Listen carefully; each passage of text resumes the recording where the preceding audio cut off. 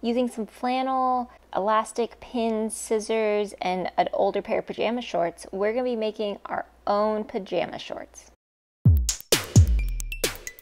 So for these no pattern pajama shorts, what you're going to want to do is take your fabric and fold it in half. You're going to be taking your older pajama shorts. These are what we're going to be using to base off the pattern pieces or our size, and you're going to lay them out onto your fabric and then cut around them to get the pattern shape.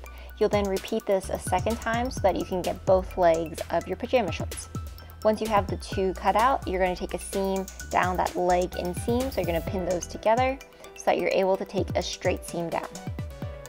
So here's the completed seam. You can see I did it for both legs of my pajama shorts. So now what I'm going to do is I'm actually going to basically combine these together and sew that crotch seam. So we're going to be folding one of our pajama legs right side out, and then with right sides together, pinning these up along that crotch edge of our pajama shorts so that we can take that full seam across. So for this seam, I did at first start off with a straight stitch, and then I changed it to a zigzag stitch to kind of give it a little bit more of a reinforcement, as well as to be sure that when I go to wash these, to give it just a little bit more chance of not unraveling.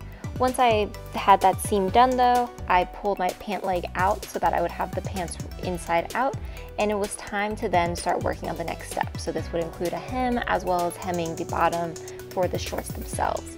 Before I did all of that though, I did take my pinking shears and I cut all of the seams that I had to get rid of some of that extra fabric, and this also will help that when you wash it to ensure that the seams and fabric doesn't come unraveled. Once I had that done, it was time to start working on the hem as well as the elastic waistband at the top. So I wanted to make sure you wouldn't be able to see any of the raw edges, so I am going to fold this over once and then fold it over again to create that loop for the waistband to go into. So the first step was doing a hem around the top so that I could make sure that there would be no raw edge. Next, I measured out about 1.25 inches down and pinned this all the way around, as this would be where my elastic would be going into. So I'm going to be taking that seam, but I'm going to be leaving about a 2-inch gap so that I'm able to loop the elastic through. So I just went all the way around my shorts, making sure that it was all 1.25 inches to make sure that it was done neatly. And then I'm going to leave that small opening so I'll be able to loop through my elastic.